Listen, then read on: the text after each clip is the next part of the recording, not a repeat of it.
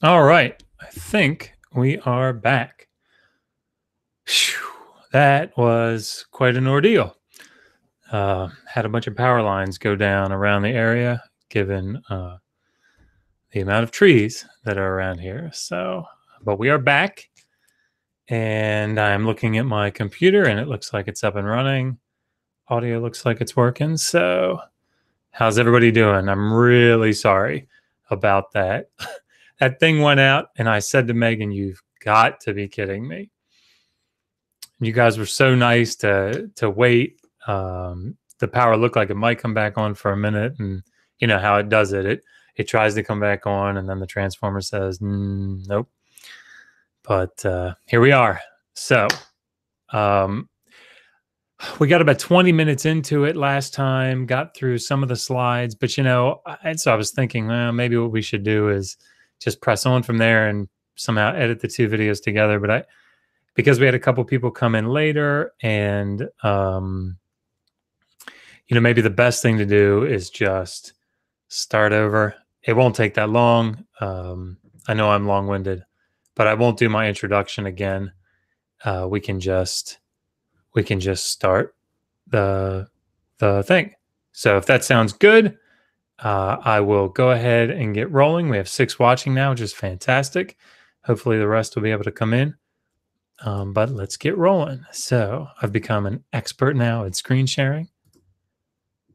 Share that screen, and to infinity and beyond. What do I do now? Okay. Slideshow. Play from start. All right. So we are, just as a brief introduction, we are going through the basics of Sumerian grammar. So, Sumerian's a very fun language, I think, to read. Really cool stuff. Of course, when you read Mesopotamian literature and you know how to read it in the original, it's like being able to read the Hebrew Bible in the original or the Greek New Testament. And if you can learn some of the basics, you can read royal inscriptions, you can read some of the economic texts. If you keep at it for a while, and if you can get up with somebody to study that knows Sumerian really well, one-on-one, and you can start to advance into literary text, it becomes a lot of fun. But the really nice thing about learning Sumerian this way is that while you might not be able to, break Gilgamesh and Huwawa A down and do a commentary on it, you'll be able to look at people's arguments, like Zachariah Sitchin, when he says things like Dingir is made up of 2 signs, din and gear, and say, whoa, buddy, nope, Dingir is 1 sign, and the reason there's an NG sound in there is because there's a nasalized G. That's not because there are two syllable or 2 different signs there. So anyway, I hope that everybody's watching really enjoy this, and I'm just excited to be able to do this. So, as I said before, any questions that you have, anything that you want to ask me, throw it on in the side chat. Megan's watching, my gorgeous wife, and she'll come and alert me if I miss something. But I'm eyeing it as we go through this. So let's get a rolling.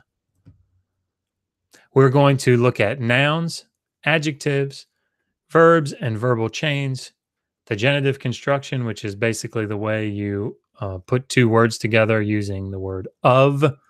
So the house of John, that's a genitive construction. And then nominal case endings and their infixes, which is basically a fancy way of saying how do they use prepositions. So we will take a look at it. So how do cuneiform signs work? Well, as we talked about before I got cut off, a single sign can represent a number of things. First, it can represent a word. So the on sign, which it can also be read dingir, is it can be, if it's on, it means heaven or sky. If it's dingir, it means God. But that's it right there. It looks like a star. That's the on sign. A2, you can kind of tell it looks like a floor plan of a house. That's the sign. The A2 is the sign for house. And I will, somebody asked about this, and I was getting ready to explain it when I got cut off. I'll go ahead and explain it now. That little subscript number 2 is it when they started to um, translate through and to understand how Sumerian worked, they realized that there were a number of signs that would be read A, or that's how we say the letter E in these signs, or There's an and then there's an 3, and then there is a nya 2, and there's a well, that's not a good sign to use. There's May 3, so ME and then ME3. What that means is they came across a May sign, and then they came across a second May sign, and they said, well, I guess we'll call this one May 2. And then they came across another one. They said, well, we'll call this one May 3. And so that's what you have. So they don't always go in order like that. And just because A shows up and then there's A2, that doesn't mean that A is more prevalent. It just means that that was the first one they saw. Anyway, but that's what those mean. So there are, if you have A2, that means you can probably find the letter E being read, another syllable that has the same phonetic value A, but it's a different sign. It has a different meaning. So there's A. Let me show you. So Gal, Mu, there's Mu 2, there's Mu 10. And that just means there are different signs that have the phonetic value Mu, but they just name them so that when you transliterate something, when you take it from, hang on, let me get my laser pointer up here. When you take it from this sign form and you write it in English characters, that's called a transliteration. So when they transliterated it, instead of just writing A, they want to tell you, when I say A, I'm talking about this sign, so I'm going to call it A2. So if there were the Mu sign here, which isn't represented on the screen, and then you came across the Mu 2 sign, which is a completely different sign, they would write Mu 2 so that it's not the Mu sign, it's the Mu 2 sign. Okay, so you'll see that as we go through this. But I hope that explains it a little bit. So means water, but 2, which is another sign that is read as well, 2 means arm or strength or power. So they write 2 in transliteration so that it's not talking about the water sign, it's talking about the arm sign. Lugal means king, Nin means lady. All of these words are signs that they represent signs that are just single words. That's how a sign can be used to represent a word, but it can also be used to represent a syllable.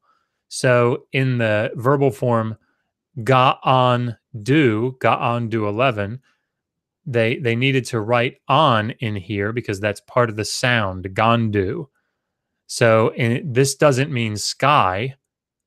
It doesn't mean anything except it's part of this. It's a syllable that's being used to write the on sound. So ga'an do 11. So you can't read sky in here because it doesn't mean sky. It's just a syllable. The same thing here with mu. Mu doesn't mean name here or year. It's just a syllable. It's used to write the mu sound in the verbal form mundu, mu'undu 3. And the same thing here. Sheish means brother. Ani as a morpheme, as an ending, a lexical ending, means his. Ani means his or her. So Sheish Ani means his or her brother, right? So it doesn't mean brother, water, ni. The there is part of a grammatical form. So a single sign can represent a word, it can represent a syllable, and it can also represent these cool things called determinatives. So these are signs that go before or after nouns, and they tell the reader, hey, this thing that's coming after this sign is part of a particular class. So that sounded really confusing. Let me make it easier. The dingir sign here, which is that star sign that you saw earlier, uh, if you put it before a name, it tells you that the name that comes after it is a god or a goddess. So Dingir Inanna is how you would say this, Dingir Inanna, and that means that whatever comes after the Dingir sign is a god or a goddess. Ki means land or earth, and if it comes after a name, it tells you that that name is like a city or a geographical region or something. So Eridu Ki means the city of Eridu. It's telling you that it's part of the land or geographical region class. Mushen means bird. So if it comes after a noun, that means that that noun is probably a bird or something like it. So Anzu is the great Anzu bird. So if you have Anzu Mushen, it's the Anzu bird. All they're doing is telling you that it's in the class of birds. Nish, and that's the nasalized G that's in the word dingir. Nish, it's pronounced NG essentially. So nish means wood. Interestingly enough, it also means penis, which I think is comical. Anyhow, don't know why I brought that up. So nish guza, the word that comes after nish is made of wood. So guza means like a chair or a throne. Megan wrote penis, and it's being held for review, which I think is hilarious. That's funny. So anyhow, so nish guza is a chair or a throne. This is telling you that this noun is made of wood. So there's a sign that means stone, na 4. So if na 4 is there, that would indicate that it is that it's made of stone and so on. Anyhow, so a single sign can represent a word, it can represent a syllable, and it can also represent a determinative. Now, don't be disheartened. Context usually makes it very clear which one is going on.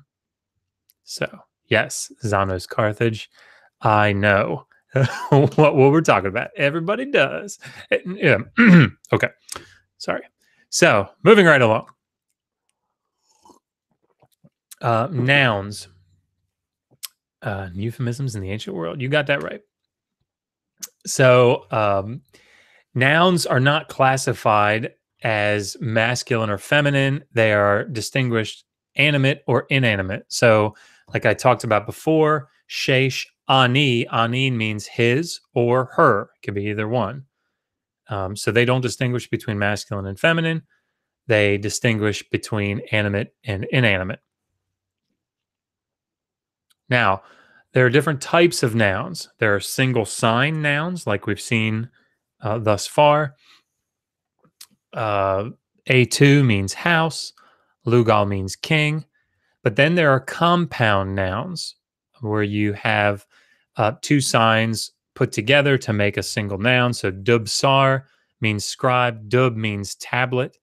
And sar means to write. It's the verb to write. So tablet writer, that's a scribe. A2 means house. Gal means big. So the big house is the palace. So those two signs go together to make a single noun. Plurals. Again, as we mentioned just before we got cut off, nouns can either be singular or plural by themselves. So lugal can mean king or kings. It just depends on the context. And I mentioned that again. Don't get disheartened, even though I have this frowny face up here. Don't get disheartened. Context is king, and it really does indicate in so many cases whether you should read something as singular or plural. However, there is a way that they can mark. There are a couple of ways, but I want to point out the main one, that they can tell you that a word definitely is plural, and that is by writing ene after the noun. So you see here, dingir. Here's how dingir looks, by the way. It's not a combination of din and gear. It's ding, NG sound, ear, dingir. So you can do away with Sitchin's argument almost immediately about din and gear being the, how does he say that? The righteous flashers or something. Anyway, all kinds of problems with that argument, nonetheless. So isn't it great that you know some Sumerian already? You can fight the good fight. Anyhow, what did we say, Megan? The sane world depends on you. Hey Shane, how are you? Let's see what else is going on the side chat here. Just thought it'd be easier to get the Sumerians. Yeah, Wild Heart 666. You know that's right. Okay, sorry. So we will talk about this R right here in a little bit. This is called an auslaut. And again, we'll talk about it in just a second. But what they're trying to represent here is putting the ending ene on the word dingir. And so they're saying dingir ene, which means gods. They can also show plurality based on the reduplication of the noun or the adjective. And reduplication, of course, is just a fancy way of saying writing it twice. So if they said Lugal, that could mean king or kings. But Lugal, Lugal, they're either saying kings or all the kings. So also, if they reduplicate the adjective, we're going to talk about this soon. Gal means big. The adjective goes after the noun. If they write Lugal Gal, that just means big king or great king. But if they write Lugal Gal Gal, that means great kings, plural. And you'll notice that in verbal forms and nouns, and adjectives, plurality of form often means plurality of subject or object. So, but don't worry about that. We'll get into it later.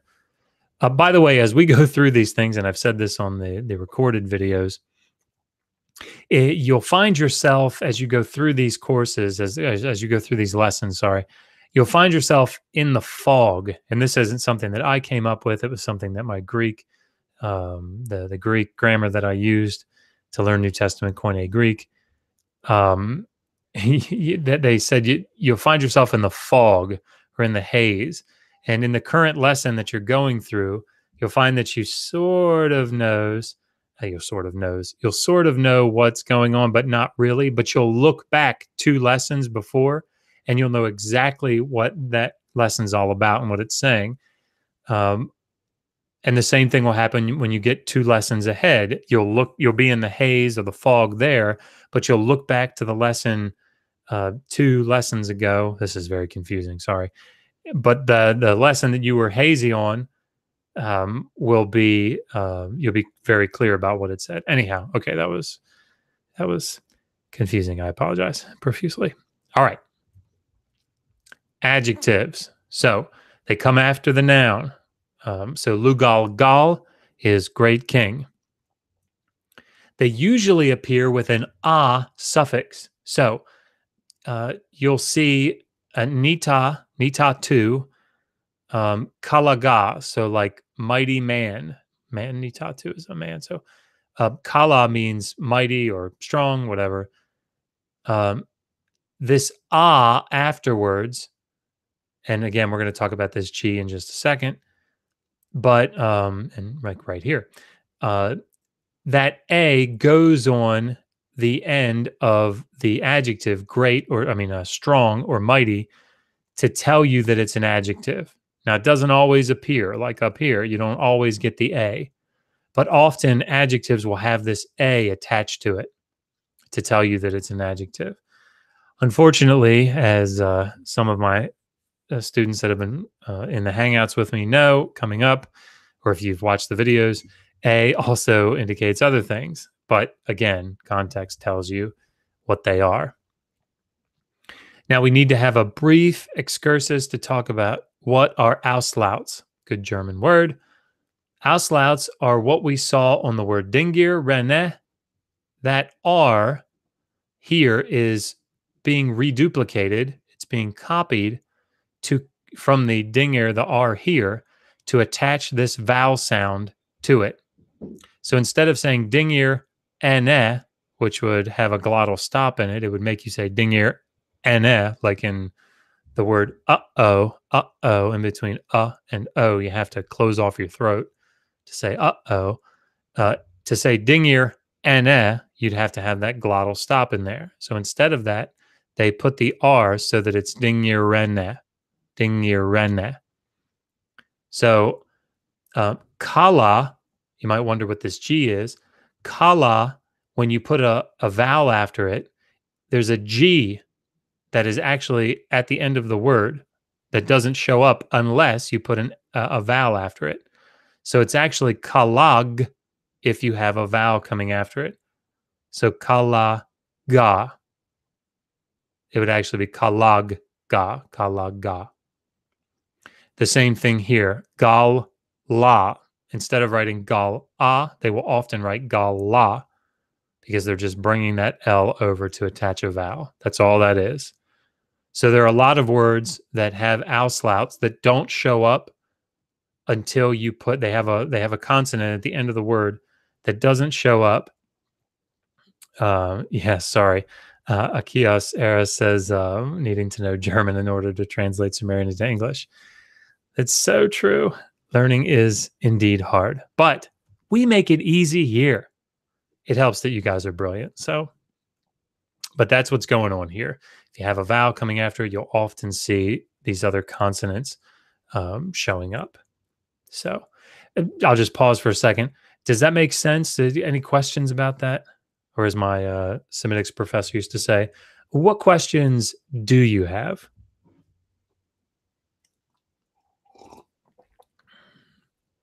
I love it when my wife quotes The Office. It's amazing. All right, well, if you have questions, please stop me. I know there's a lag here, so I don't want to give you a bunch of dead air. Okay, some adjectives, as I said, don't always need the A. So you will often see gal or tor. Gal means big, tor means small. Mach means, and that's what this H, they call this H rocker. Mach, it's a nice German lach sound. So mach means magnificent. So if you had Lugal Mach, it's the magnificent king. Lugal Tor would be the small king. Anyway. So you notice, though, that these don't have the A appended to them. So adjectives don't always require that A, but they often have it. So now you know what it is. Okay. So moving into verbs and verbal chains. And I know that I'm probably going through this somewhat quickly. I think I'm pretty sure I take more time in the actual videos.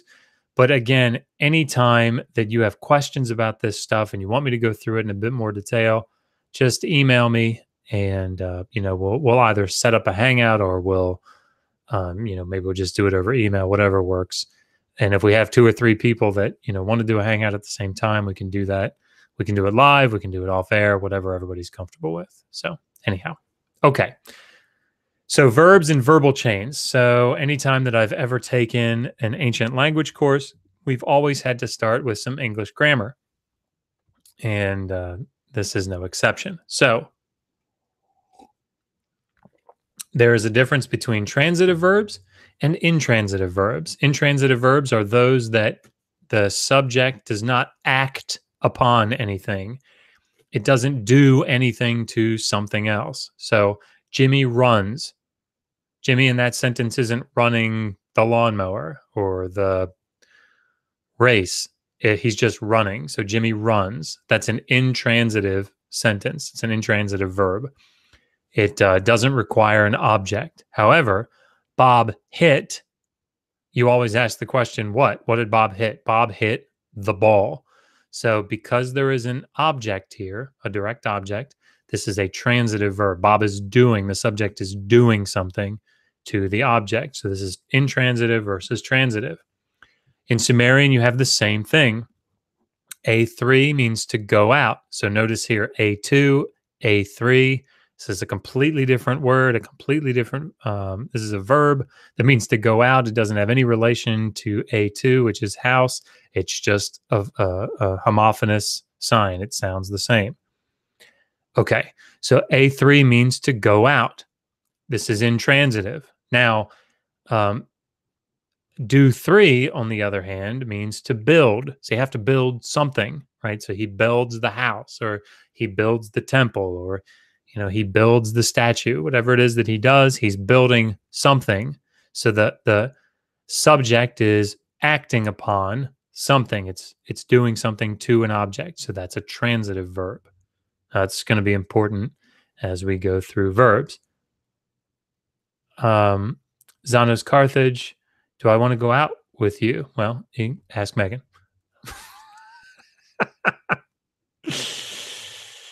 All right. Oh, wait.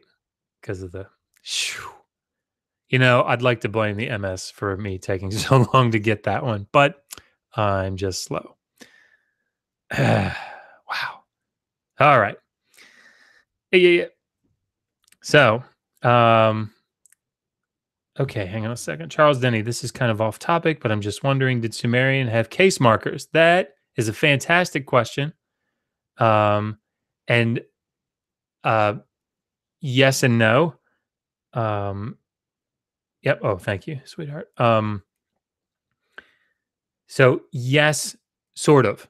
We're going to talk about case markers actually in this review. But I can talk about this now for just a second. So Sumerian, this is a little confusing. Sumerian's in a glundative language, and what that means is it doesn't mark it doesn't mark intransitive subjects or objects. It doesn't mark objects. What it does mark is the subject of a transitive verb, and it marks it with the letter E. Okay, what does that mean? Well, here, I think actually this is, yes. No, it doesn't, because I don't have the subject explicitly marked here. Anyway, so what they do, and you know what? Actually, we are going to talk about this because we talk about the ergative. That's what that's called, the ergative marker. You know what, Charles? Let's hold off for just a second. It's a fantastic question. Let's hold off on that until we get to the ergative. But I promise I'll talk about it. If I somehow don't, please remind me.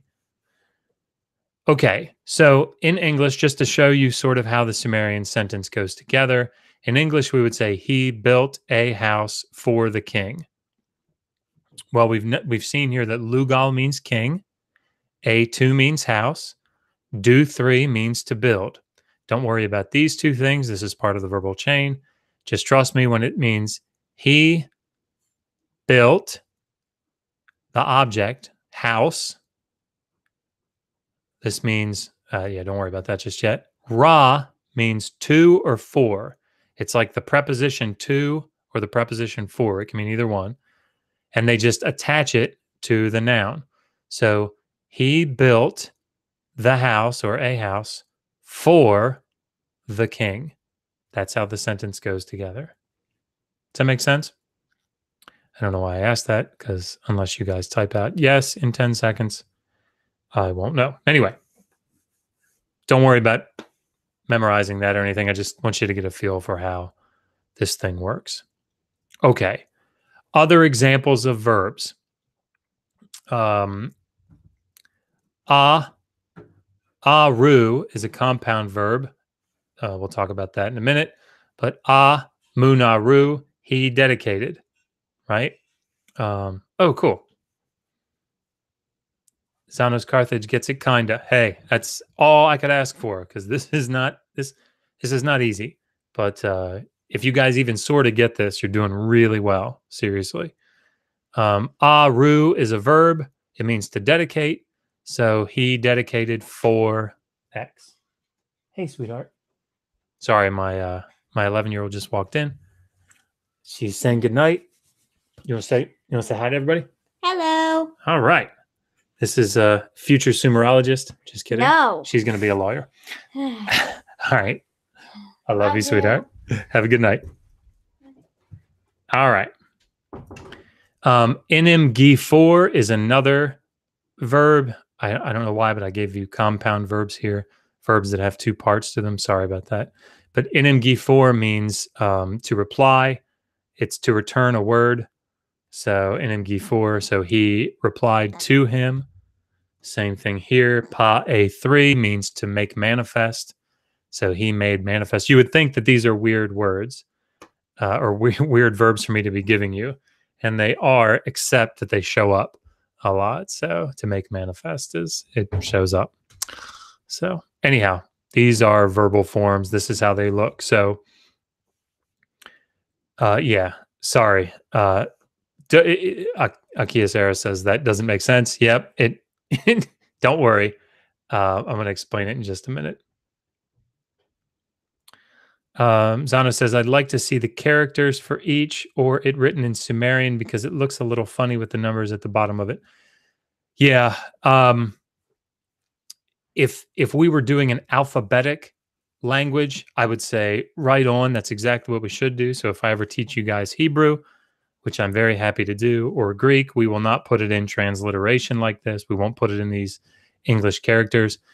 Unfortunately, Sumerian and Akkadian are not, they're not alphabetic scripts. So each character doesn't just mean one letter. They can mean, I mean, the bod sign, for example, can be read be, bod, bot, or till, right? It just depends on the sentence. And sometimes it's not entirely clear. So I have to sort of put them in English transliteration so that you can know exactly what we're talking about. I promise you'll get used to it. And, but we will, at the end of each lesson, there are cuneiform signs that you're learning. So it'll become clearer. That's a good point. And I wish that we could just do that right off the bat. Okay, so I sort of put the cart before the horse here. I apologize for that. There are simple verbs like do 3, just one sign. It means to build. A3 to go out. G4 to return. Or dim 2 to form or to fashion. However, there are compound verbs where there are two parts. There's a part that comes before the verbal chain, which is that thing that you've seen, mu, un, do 3. Sorry,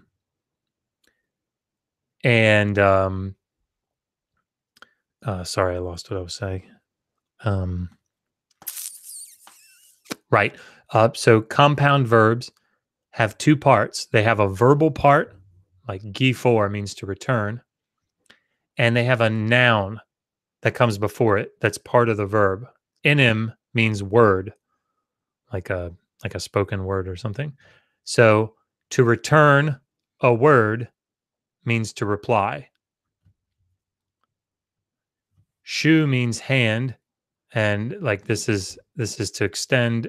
So like to receive. Shu ti. Shu is the noun. Ti is the verb. It means to receive.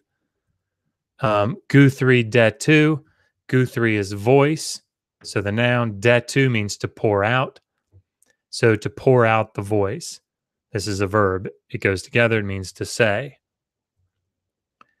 And si sa tu together means to set straight. Sorry, I don't want to inundate you with things, but these are compound verbs, right? They have a noun part and a verb part. Sometimes it works out that they make logical sense together. Sometimes they don't. So, okay. So there are, what we've seen thus far are verbs that show up in what we've been calling verbal chains.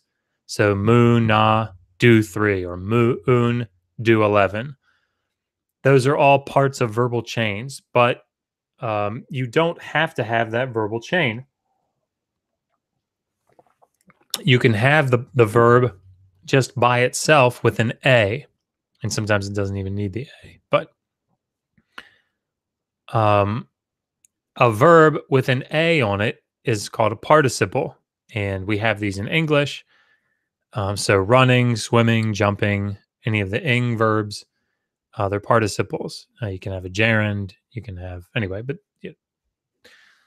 in Sumerian, that's what we call them. It's not a one-to-one correlation. So nyen means to go, like to walk. Nyen na, which is nyen a, so they're just using that n auslaut. You see that there, just repeating the N here. Nyen a means going, right? So the going man. However, there's another way that you can read these, and it can be reading it as a passive. So shumtu means to give. So if you had shumtu ma and you read that passively, it means given. So something that's given. So the point is, and you don't, I just want you to be introduced to it. You don't have to memorize this or anything. But participles, if you have a verbal form with an ah on it, this is something that you do need to be able to do as you read. And so it's going to require going back through and thinking about this stuff and making flashcards and that sort of thing if you're serious about it. But you're going to often see something like ah on the end of a word. And you have to ask yourself, okay, how is this ah functioning? If it's on the end of a word like gal, which is an adjective, which means big, and you see gal la, you say, oh, this ah must be telling me that gal is an adjective, right? This is an adjective. However, if you saw lugal nyen na, that's another a on the end of a word, you'd ask yourself, all right, is this an adjective? Well, no, nyen's not an adjective. Nyen is a verb. It means to go. Aha. The ah here must be a participle because that goes on a verb. So this must be, if lugal nyen na, it must be the going king, right? So that's what you have to be able to do. You have to sort of work through your options, I guess, is the best way to think about it. Again, you're in no way expected to remember all this stuff right now. That's why I've made these into videos. I'm actually putting together a introductory Sumerian grammar, something that's really easy like this, that just gives you all the basics. It's like a game of Clue. It's Professor Plum in the study with the pipe. And he was really nice with the pipe. It's because we're not violent people.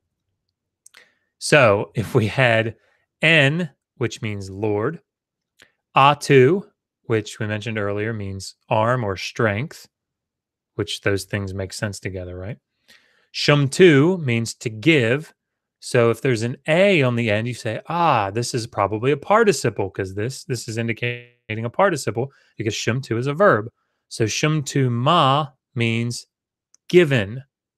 So the Lord, strength, given, and we haven't looked at this yet, but does anybody remember what the ding-ear sign means if it's superscripted like this before a name? That's right. I know you all got it as I said it. It means that this is a deity. This is a god, Nunamnir. So this means the Lord given strength, who is given strength by Nunamnir or of Nunamnir. Okay. Oh, Kurt Cameron says, yeah. Quizlet is a cool site to make flashcards. It is. There's also a flashcards program that I recommend. It costs like $4 or something, but it's called Flashcards Deluxe. I actually put a little video together. I am not technologically savvy, anybody that knows me, but I put a little video together and posted it on Digital Hammurabi. So that people know how to upload flashcards to it. Anyway, Flashcards Deluxe, I used it for my PhD. It's the best flashcards program that I've found thus far, but that doesn't mean it is the best. It's just the best that I've found. By the way, Trevor, I'm going to get your question here in just a second. If you're watching and you like what we're doing here, do me a favor and click the like button. And if you're here and you haven't subscribed, I'm pretty sure everybody here has, but if you haven't, please subscribe. We're trying to get to 900 today. We're so close. You guys are amazing for getting us even this close. But yeah. Okay, Trevor.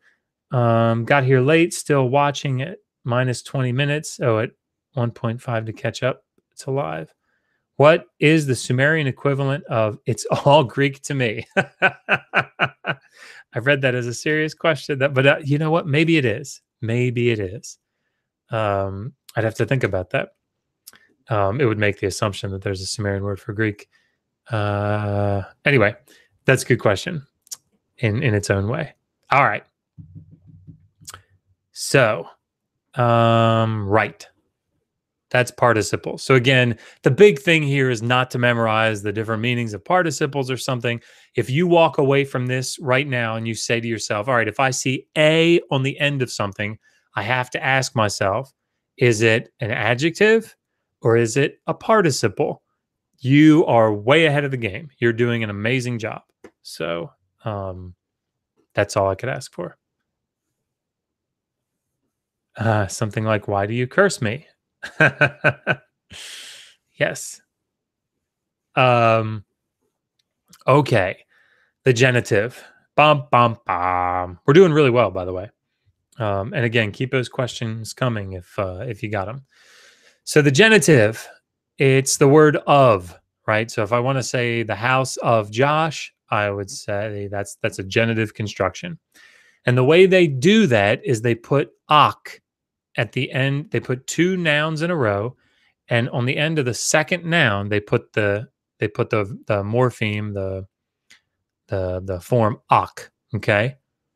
Unfortunately, it often appears without the K. Why is that? Well, remember we were talking about earlier that um, we were still talking about.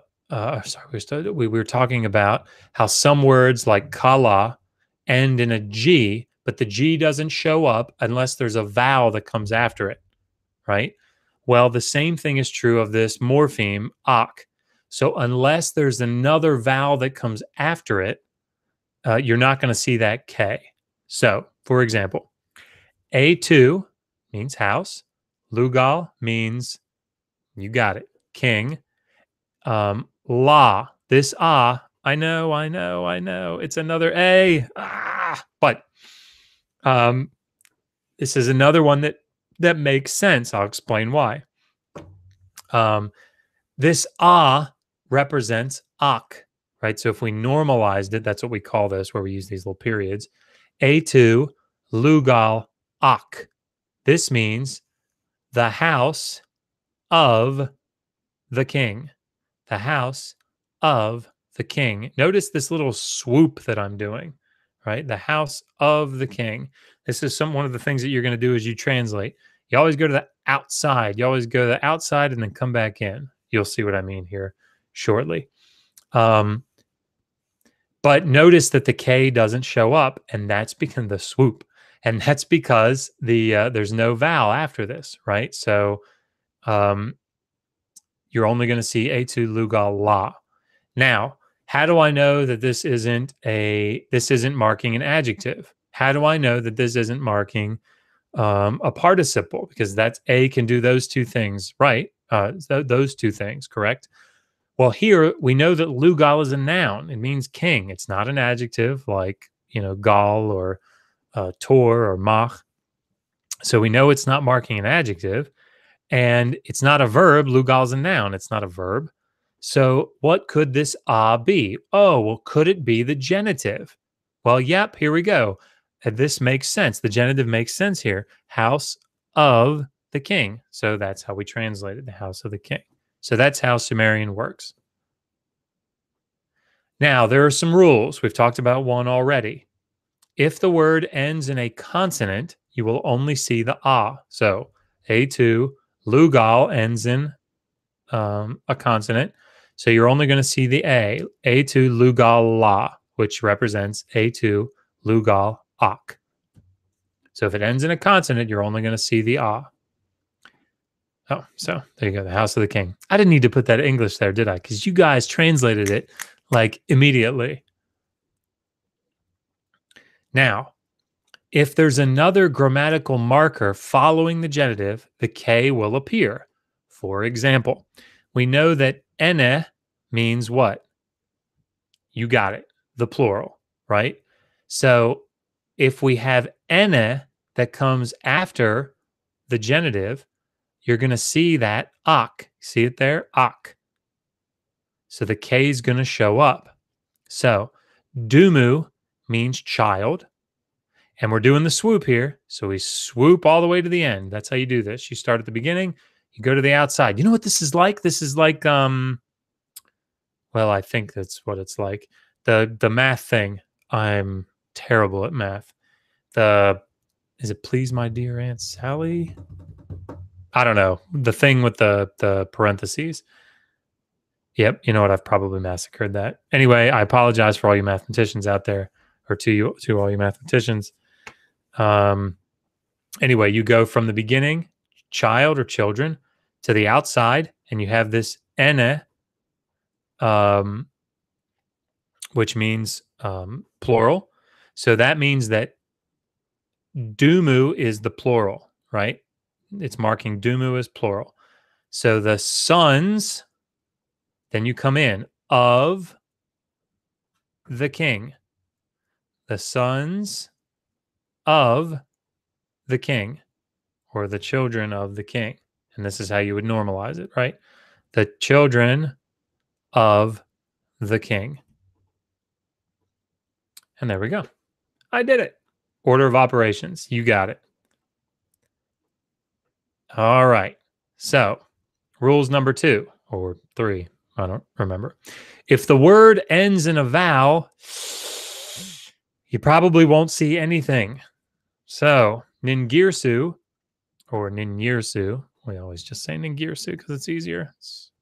Sorry about that. Ningirsu is a god. Actually, this is Ningirsu Ak, right? There's you can see there's a genitive that can come after it.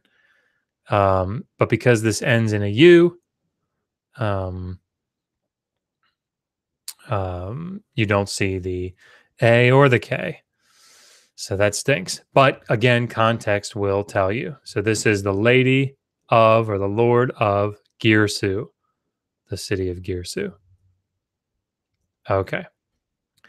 The A of the genitive will replace the vowel of many common endings. So, again, this is just something to be aware of. Don't worry about memorizing this. But we talked about, let me go to the next one. We talked how ani means his. So ni means his. B means its. So inanimate, animate, right? Well, if you have B on the end of something and you have ak after it, so let's do it. Let's do it the other way. If we had the house of his brother, boy, that's probably not easy to picture, is it? Anyway, ni, if there's a genitive that comes after ni, instead of them writing ni ak or ni a, or not writing the genitive at all, what they do is that a like does battle with the I and wins. So instead of it being ni or ni a, it's na. That's how they do it. Anyway, just be aware of that because you're going to see it and you'll go, what is this? And I'll say, you remember that ni a thing? And you say, ah, I do remember because you're such an amazing teacher. Okay. Anyway, so we're almost done with genitives, I promise. There are 3 ways that a genitive could be formed. There is the normal way that we've seen a million times now. A2, lugal la, so the house of the king.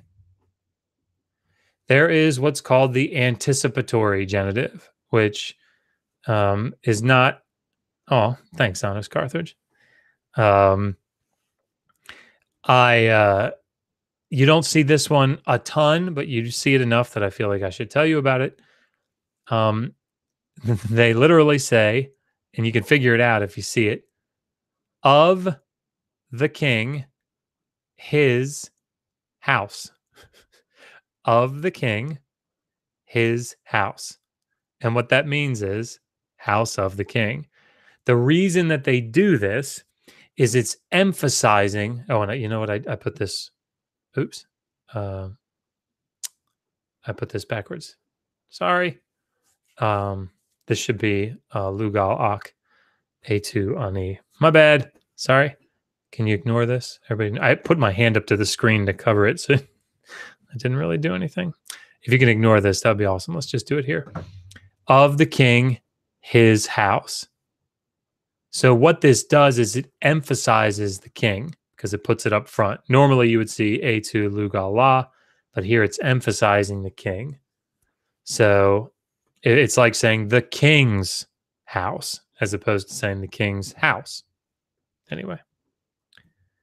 Then there's this other one that shows up even less frequently, but let's just talk about it really quick. Actually, you know what? I'm not even going to bother with this because I talk about it in the video, but it doesn't happen frequently enough for me to confuse you with it right now. Just keep in mind these two, and I think that'll be sufficient. If you want to know about it, go ahead and watch the video, but I really don't think it's necessary right now. Okay.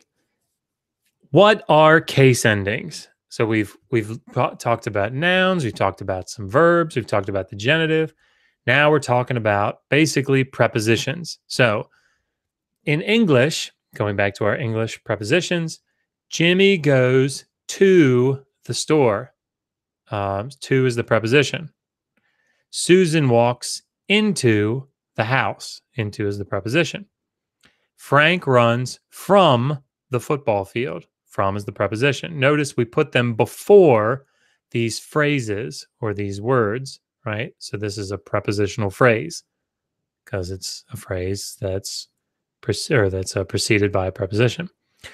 In Sumerian, it's very similar, except they put the preposition after the noun. They just sort of attach it to the noun.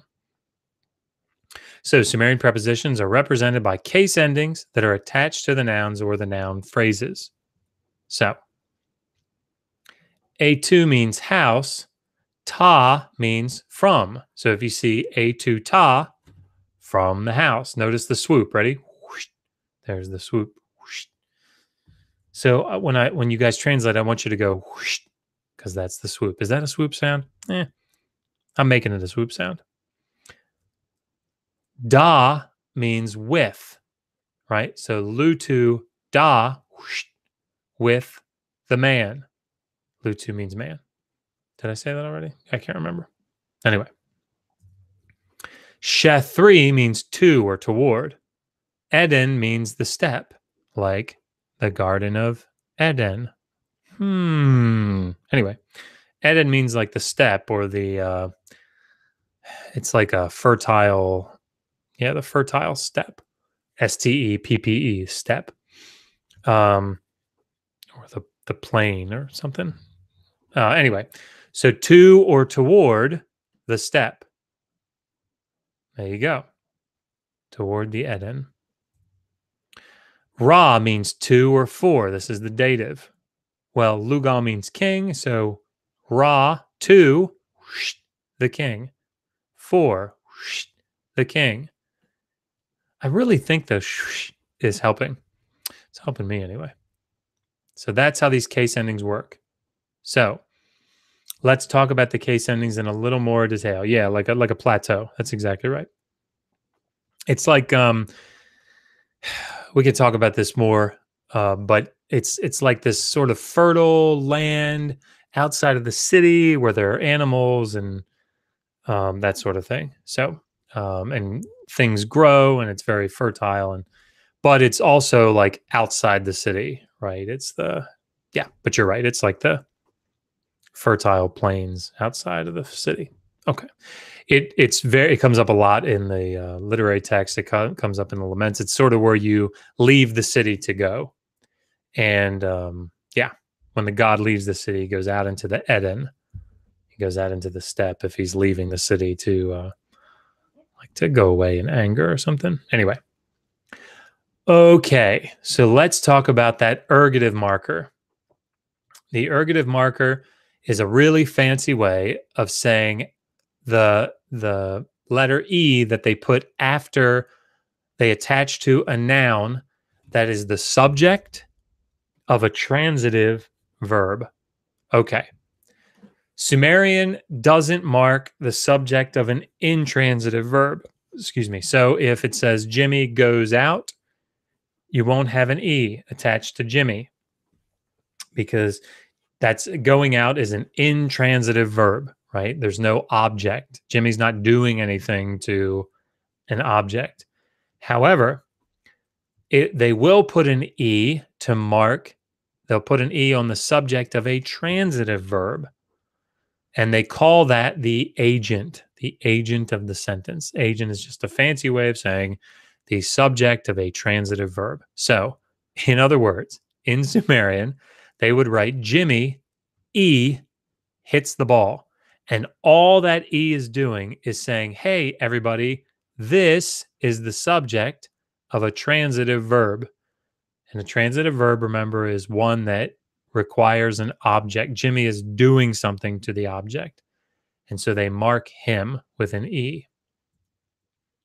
So hopefully that makes a little bit of sense. After a vowel, the E may or may not appear. I know, I'm really sorry. Sumerian sometimes puts stuff in there, sometimes it doesn't. You know, it's a little confusing. But really, if they don't put it in there, it probably means that you don't need it to understand the sentence. I promise once we start translating, and if you've been following along in the exercises, there are exercises in every one of these video lessons. You've seen what I'm talking about. It's sort of it can be self-explanatory. Like, oh yeah, I don't really need the E to mark the subject because it makes sense in the sentence without it. There can also be something cool called vowel harmony. And what that means is if there's a vowel around, like in the vicinity of the E, it can, what they call, color it, change it to a different vowel sound. So the U in Lugal can change Lugal to Lugal A to Lugal U, Lugal U3. So this U3 is just E, or the A, Lugal A. I know that's confusing. Sorry.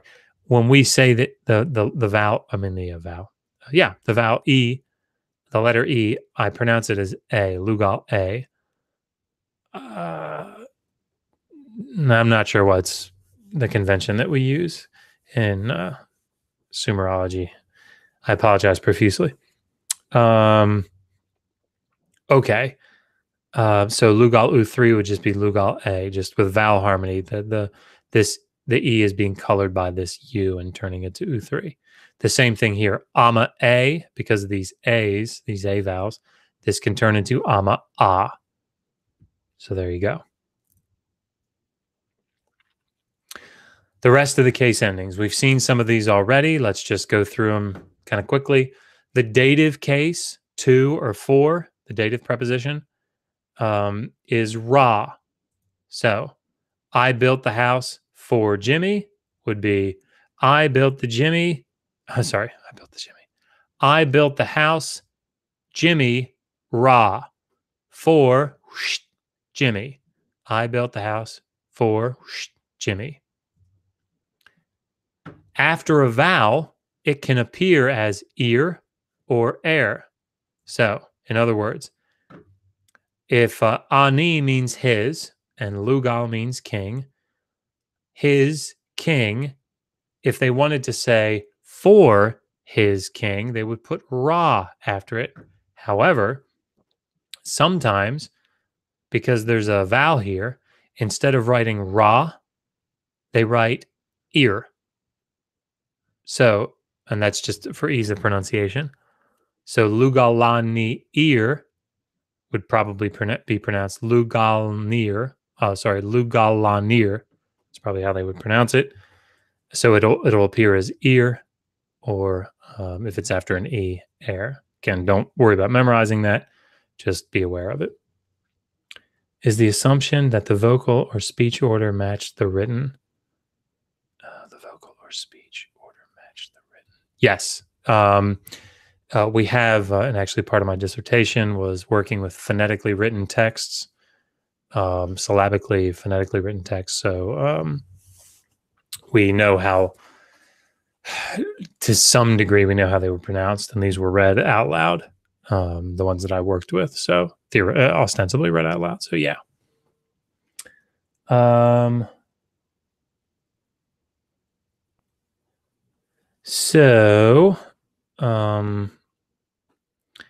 just had somebody write something on the other Megan, if you're listening to this, somebody just YouTubed, I don't know, YouTube messaged us. They commented on the other video that went um, that went bad, and it doesn't look like they know we're running this stream right now. So if you wouldn't mind shooting a message to them, anyway. Okay, it's Mark Hunt.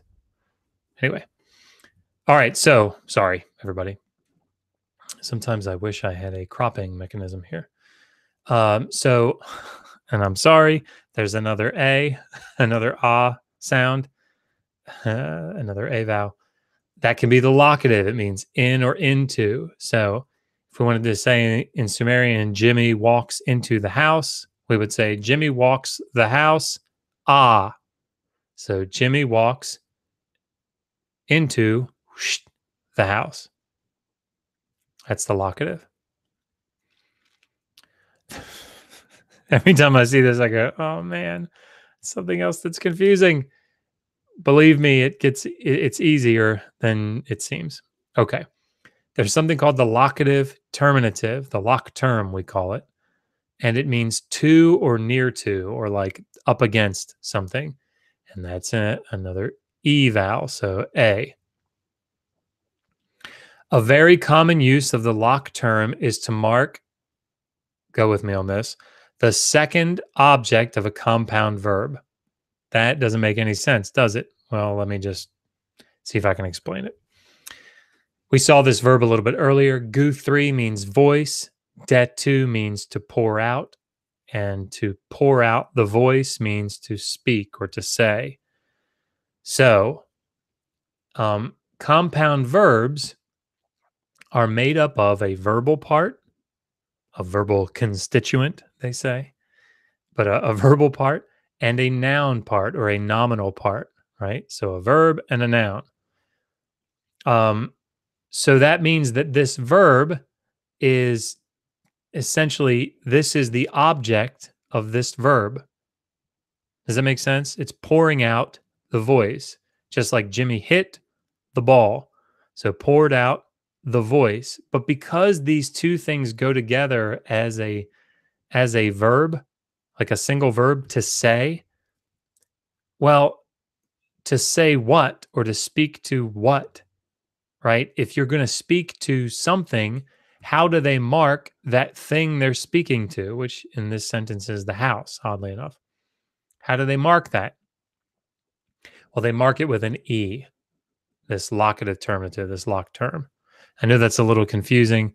When it comes up again, we'll talk about it again. I promise it's easier than what it seems. So that king or its king spoke, poured out the voice to the house, spoke to the house. It's marking that. That's why they call it a second object, or fancy term, an oblique object. They mark that with an E. Does that make sense? So shu T means to receive, but shu is the object of T. So, but that's just the first object. You have to receive something. So if shu T means to receive, how do you mark the thing that you're receiving? Well, you mark it with an E, a locative terminative. All right. If you even a little bit understand that, you're doing really well. So its king spoke to the house. Sheth 3, now they're going to get easier. Sheth 3 is the terminative, they call it, to or towards. So if you want to say toward the house, you say A2 Sheth 3. The ablative, the fancy word to say from, is ta, so away from. So A2 ta would be from the house or away from the house. The fancy word for with is the comitative. So with is da. So lugal da is with the lugal, with the king. Gin 7 is called the equative. It's the word like or as. So lugal gin 7 would be like a king or as a king. Oh, I'm sorry, Zanos. He says, my head is at the hurt level. Yes, I suspect You will have to listen to a couple of times. By the way, just so that everybody that's watching is clear, this is the combination of 4 different lessons, right? This is 4 months worth of videos. This is designed, it was initially designed to be a review, right? It assumed that people had taken 4 months and gone through these 4 videos, done all the exercises, done all the memorized all the vocabulary. It assumes all those things. So the fact that if you guys are hanging with this at all, you're doing an amazing job. Like, yes, you're exactly right. You're exactly right. You're going to have to write this out repeatedly. There's no question. That's how these languages work. Any language is kind of like that. But again, don't just watch this video or this. When do we get to the Anunnaki? Yes. Good question. Yeah. Hopefully, I may have found somebody that wants to come on from the Lord Rael congregation and do an interview on the Non Sequitur show. Sounds like a really nice guy. He's a Marine. Anyway, I don't know why I'm talking about it, but they believe in the Anunnaki, so that'd be kind of cool. Anyway, we're almost done. Promise. Let's talk about one more form that can go on the end of a noun or a noun phrase, and that's called the copula or the linking verb. So like to be, right, or is. And there are 2 different forms. If you want to say he or she is, you say am 3. So Lugal am 3, he is the king, or he is king. Oh, and there it is. I preempted myself, I guess. He is the king. However, or in addition, there is me'en.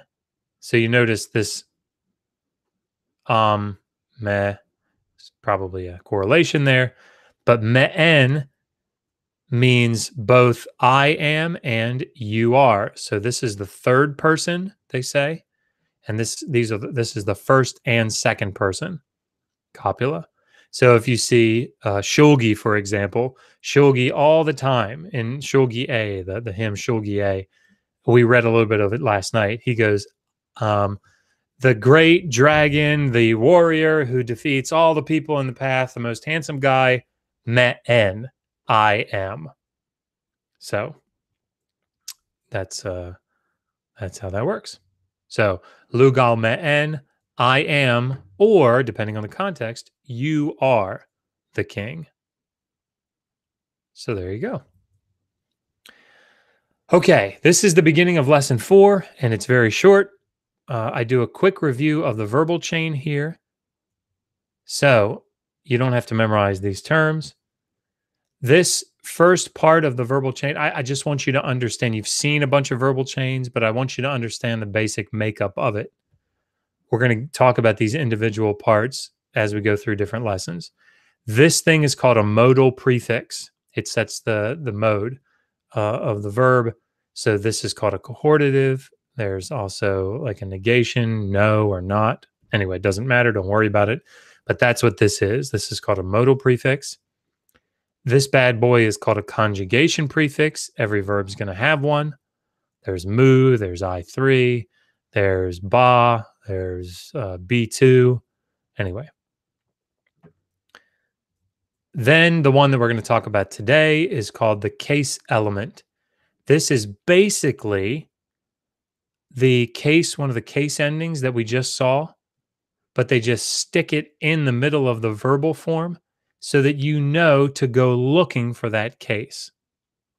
I'll explain that in a minute. So there can be a case element in the middle. Then you've got this, what we call the pronominal suffix. All that means is it tells you who the subject of the verb is. B marks an inanimate third person subject. Please don't worry about that just yet. But that's all this is. And then here is called your verbal base. Nyar means to set or to place.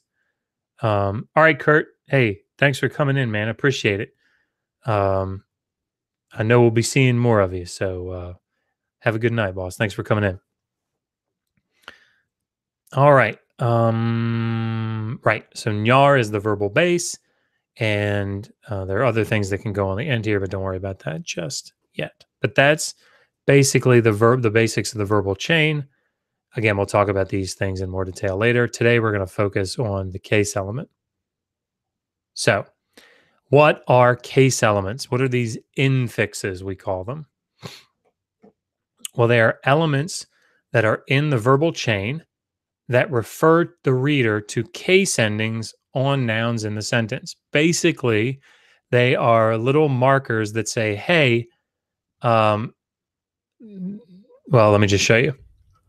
Na is the marker of a dative, a third person dative, right? So it's basically the counterpart to ra, 2 or 4. So if you see mu, na, do 11, mu we know is a conjugation prefix. Na, you should say, I wonder if there's a dative, a third person dative somewhere in the sentence. And so you go looking for it. And boom, there it is. That's all these things do is they tell you, hey, go looking for that dative in the sentence somewhere. It's a sort of a cross-referencing thing. So here, this would mean he spoke to him. To whom? To the king. He spoke to the king. And you can get them with all these different case elements. So on the dative, on the noun, the dative on the noun is ra. The infix forms for the dative are as follows. Ma, ra, na. Okay? There are others. We don't have to worry too terribly much about them. These are the three important ones. If you see ma on the front of a verbal chain, that's to me. If you see ra in the middle of the sentence, like we did in that example, that means to you. And if you see na, it means to him or to her. May would mean being to us. We don't know what the second common plural is. Ne means to them. But these are the three mostly infixed forms. Ma goes on the very front. But anyway, we don't. That's special. We don't have to worry too much about that. Basically, the one you need to know about right now is na. That's right. Sumerian spoke like Yoda. We're 900 years old. You each look as good. You are not. It's the only one I know. Sorry. YouTube, please don't take this down because I said something that Yoda said. I said it really badly, so maybe they won't care. All right. How does the comitative look? How does the with, da means with, how does that look in a sentence? Well, it looks just like da, right? So da goes right in the middle of the verbal chain. So here it is, da. So you might ask the question, well, on the dative, thanks. Great, Yoda. I appreciate that. It's very generous of you. So on the dative, ma means to me, ra means to you, second person, na means to him or to her. How do they do that with the comitative? How do they do that with the word with? So like I'm standing with you or I'm standing with him. How do they do that? Well, they put these either vowels or consonants before the da. So, thank you, Zanos. There, Disney's coming after me. If I wanted to say with him, I would put an N before the da. So, mu, conjugation prefix, un, this is representing that N, da, with him.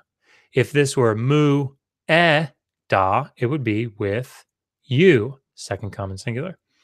If it were mu ub da, that would be with it. This is an inanimate singular, and so on.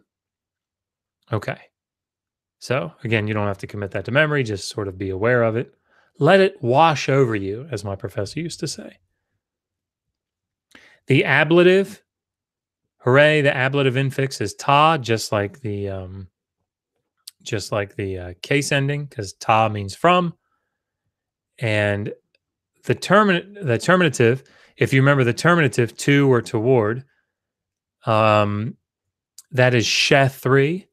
Well, in the verbal chain, instead of she3, they just write she, but it looks so close, doesn't it? So now the locative is different.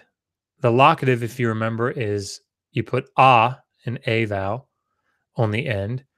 In the verbal chain, you put ni instead. So I wanted to show an example of this one. A2, is the locative. A2 means house. Dingir, enki, right? So dingir means god or goddess. So if it's superscripted like this, if it comes before a proper noun, that probably means that this is a god, and we know who this guy is, Enki. So A2 in the house or into the house, Enki, mu, conjugation prefix, ni, this is the locative infix, and it should tell you, hey, go looking for a locative, and there it is. That's all it's telling you. Go looking for a locative. So mu, ni, locative, ku4. Ku4 means to enter. So what this would mean is enki, the subject, it's not marked with an e, so it tells you it's, which makes sense because this is not a transitive verb. Enki entered into the house. Enki went into the house. What did I translate that as? I didn't, but that's what it means. Little side note, because of vowel harmony, it could be this ni could be written un. So if you see an n there, you have to ask yourself, is that a locative ni? But that's just you don't have to bother yourself with that too terribly much right now. Finally, this is the last slide before the summary. There's a rank of these verbal elements, and we saw it a little bit in the first slide. And you do not have to commit this to memory at all. If you have, if you've watched any of my videos, you know that I reference Mary Louise Thompson's grammar. I got this from her book, and if you get Thompson's grammar, you can. It's not an introductory grammar, but it's the best we've got. It's very thorough. But anyway, this chart shows up. So the modal prefix is going to come first in the verbal chain, then the conjugation prefix. You have to think of these as slots, basically. There's a modal prefix slot. There might not be a modal prefix, but if it is there, it's going to go in the first slot.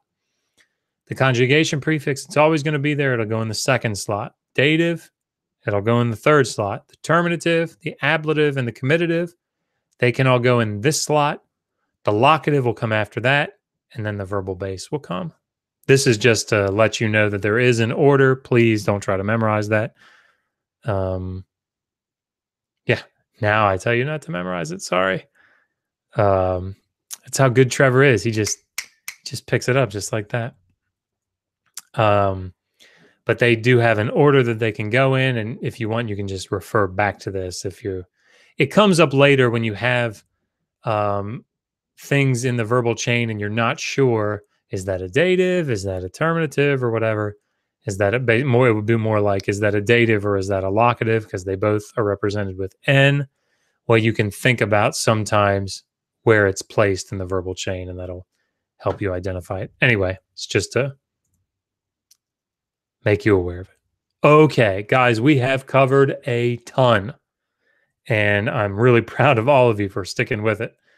So we've talked about nouns, we've talked about adjectives, verbs in the verbal chain, then we talked about the genitive construction, and then finally prepositions. and as they show up as case endings or as they show up as infixes. So that is the review. For those of you that have watched all the videos, this should be a nice, refreshing thing.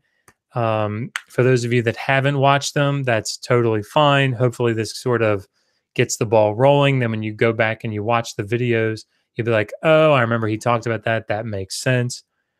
Any questions that you have, please feel free to email me. You're going to see in the exercises, in the individual videos that there are exercises. As a matter of fact, I should mention this. I don't think Megan has published it yet, but we're working on. She is working on. I don't want to take any credit for that because I haven't done anything with it. But she's working on our website, and I think it's just about ready. Megan, do you want to comment on that at all? I think she wants to do. There are these cool pictures that we want to put up for the front, and I think we're going to do those next weekend, if I remember correctly. But we're just about to make that website go live, or whatever you do with it, publish it on the. Yep, nearly there. Just need to finish off some presentation stuff. Yep. So you will find out. I will tell you. You won't find out. I'm telling you now. I really need to take my medicine. What was I telling you?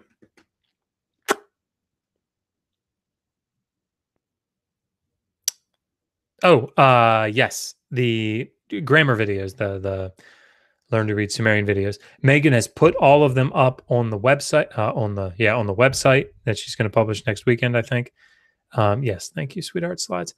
Along with the PDF, or the PDFs did you put up? PDFs or the PowerPoints? I can't remember.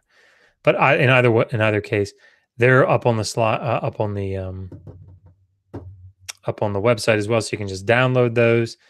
And but they have exercises, they have vocabulary lists, they have sign lists, so vocabulary.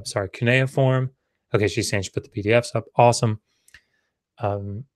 So right, you can. It's just like an introductory grammar.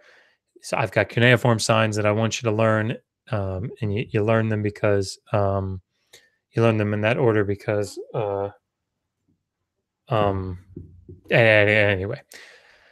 Sorry, I feel like I'm losing my train of thought here, and I should probably just end this.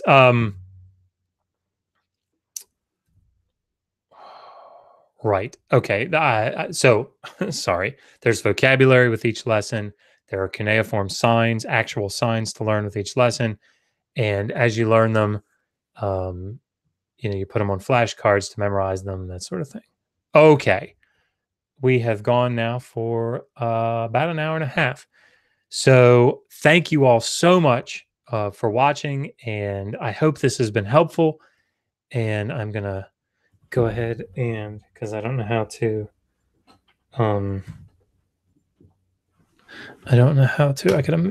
yeah, okay, oops. I'm going to stop sharing, which hopefully will, good, brought me back. All right, so guys, amazing. Thank you so much. I think we had an average of like 12 or 13 of you guys watching.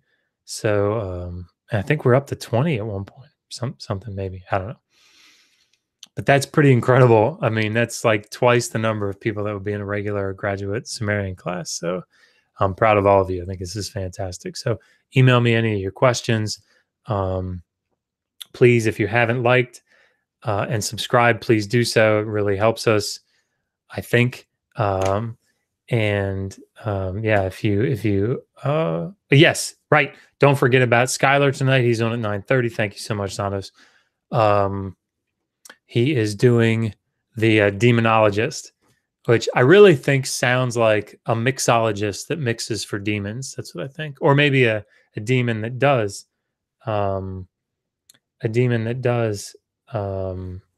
mixing of drinks for people. I don't know. Anyway, it's going to be really cool. And I hope I can stay awake long enough to do it. I got to get up and work tomorrow. But